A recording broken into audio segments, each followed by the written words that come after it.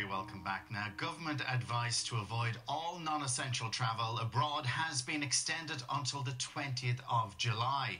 However, many flights have already resumed, so what can we expect when we do fly again? Well, travel expert Eoghan Corry was one of the first people to experience the new arrangements at Dublin Airport and on the plane when he flew to Malta last week. And he's here now to tell us what it was like to travel. Eoghan.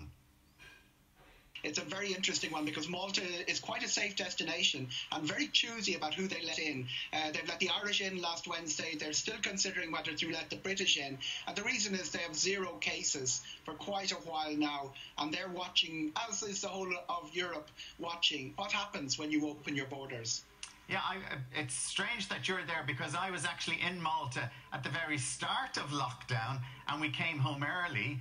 And I was actually very impressed at how they scaled up immediately to stop people coming in, self-quarantining, closed places. It was very, very rapid response. They've had a total of 9 deaths, Alan, and they've had 0 cases, and they're watching for imported cases. Their dilemma is much the same as the rest of Europe's. Their tourism is about 25 to 30% of their GDP. It's about 10% of ours. So the same sort of questions about when do you open, who do you open to, they're going through that debate. They've managed their COVID-19 extremely well.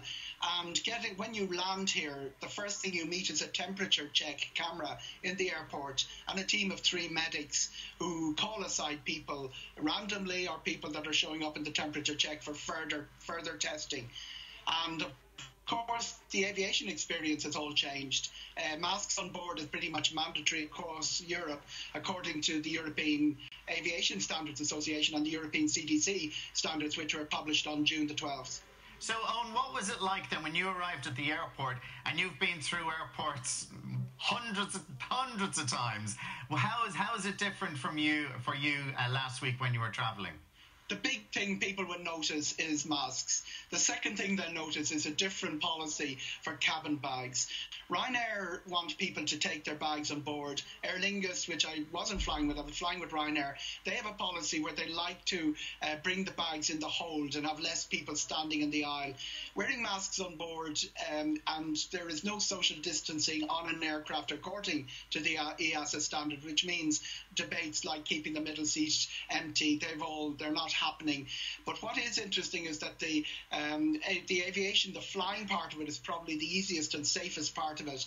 A lot of the fears are around the airport experience and the busing experiences, and that's where airports have really had to step up with issues like security in Dublin Airport, where they would have 4 bays, only 2 of them are open. Arriving in Malta, a lot of temperature checking, even in hotels, and waiting staff wearing masks. Very, very careful because they know that tourism is vital, but health is even more vital. But Eoghan, when you were queuing for the plane, was there social distancing? Were people all rushing to the plane like normal? It's quite interesting that people do have this sort of genetic thing when they see the gate open that they all rush and get crushed up close to each other. It more or less worked, and I think it will work better as the airports are open. I travelled Wednesday when there were about 10,500 people going to the airport. To put that in context, that were 4,000 was what we were doing during our skeleton service time, and it would be over 100,000 normally.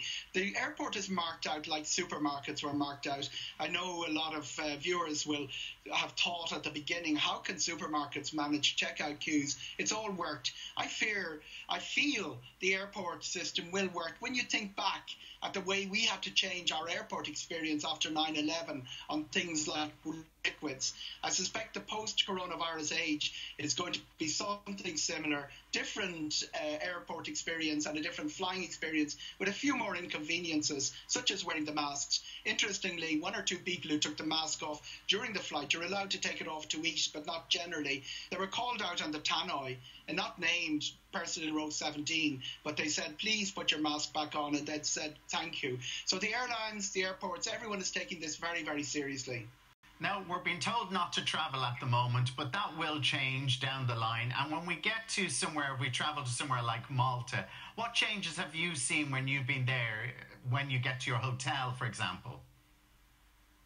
it's very similar to the opening up at homes. It's hand sanitizer, because let's face it, that's where the real action is going to be. Everybody washing hands frequently. So hand sanitizer everywhere, lots of extra staff, perspex, wearing of masks. Usually the visor mask is easier for staff in a lot of the... But when you're out in the sunshine, it is much the same. The beaches will be marked off across the the major tourist destinations, to prevent crowds congregating too close together in beaches. And I noticed some of the resorts have put designated areas for vulnerable people, like for over 70s.